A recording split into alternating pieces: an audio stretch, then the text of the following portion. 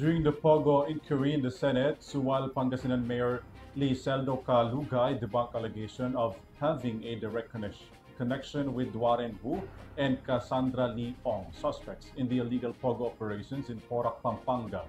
Mayor Calugay also denied having a romantic relationship with his niece Mayor Alice Guo.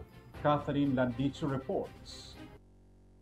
Pangasinan Mayor Liseldo Calugay denied having any connections with Duanren and Cassandra, two individual links to the raided Philippine offshore gaming operators or POGO hub in Porac, Pampanga. Ong is the authorized representative of the POGO firm Lucky South 99, while Wu is said to be his boss and godfather.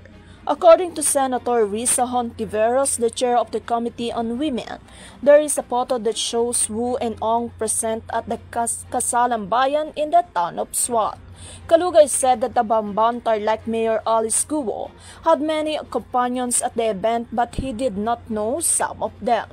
Earlier, Calugay also denied having a romantic and business relationship with Guo and said they were just friends. Oh, Your Honor. O, then papapakita ko lang sa'yo.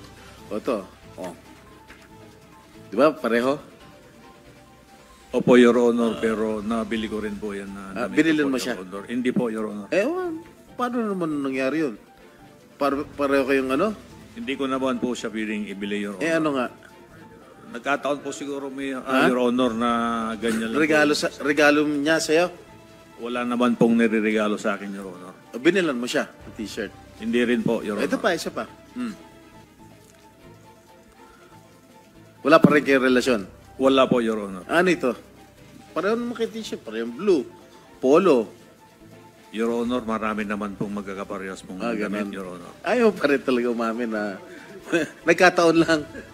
For his part, Guo also insisted that he had no relationship with Calugay. Ong and Wu are facing a qualified trafficking complaint before the Department of Justice. Senator Sherwin Gatchalian earlier said that Wu has already left the country. This is Catherine Landicho for EuroTV News.